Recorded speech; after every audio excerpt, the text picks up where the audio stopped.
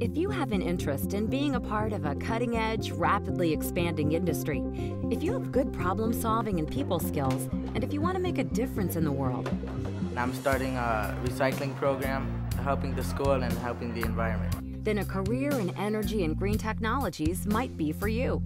We're looking for students with technical background and interest, and that would include a variety of subject areas: maths, the sciences, technical, IT type of fields. We try very hard to find students that have creativity and innovation and curiosity in the technology industries and also in science. Some students in Connecticut are satisfying their curiosity about energy early on by visiting the state's brand new Connecticut Science Center in Hartford. The red homes stand for in energy efficient homes because the trees are stopping all the wind coming in. That is showing us how much energy we're getting from the light. And it saves much more energy. Yeah, it's saving money and energy. At Wilby High School, students have built an electron car that runs solely on electricity. There's an electric motor used on 2 12-volt car batteries. Hopefully this will be the future, just driving electric cars all the time.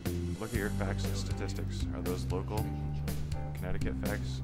At Hartford High School, students created a computer game that's fun while it teaches the players all about the energy-saving effects of recycling. The main character has to take the items to the recycling plant and separate items according to their type. It's difficult, but it's fun.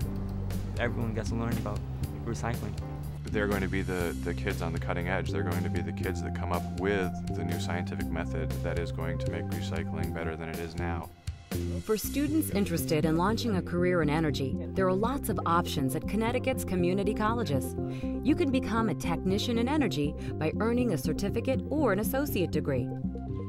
Naugatuck Valley Community College is working on a new certificate program in alternative energy. So we're really excited to be focusing on green energy and alternative energy sources.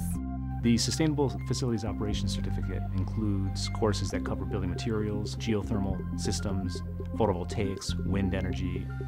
It is a fun and exciting program. There's engineering technology classes, there's mathematics, there's biology and chemistry. This is a hot field, and these schools can help you find internships and maybe even a scholarship. The scholarship program includes a paid internship at CLNP during the summer, so it's a great opportunity to get some real work experience.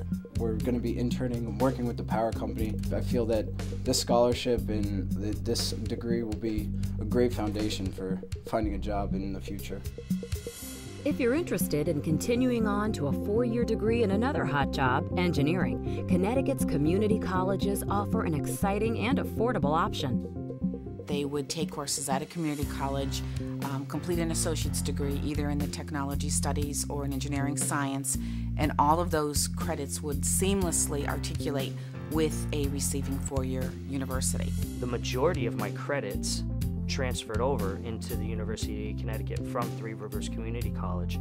And it's never too early to get started. Building the solar panel, that was great. We can make something from recycled pieces into a heating system only using the sun. I thought it was the best. Who wouldn't want free heat? If we spin it back. No, but spin it all the way back and then put them all the way up. See? I feel like we're making a step towards the future. For more information about schools in Connecticut that can give you the training you need and about the certifications and licensing that are required to work in specific energy careers, take a look at the Career Pathways Teacher Guide on energy and green technology careers.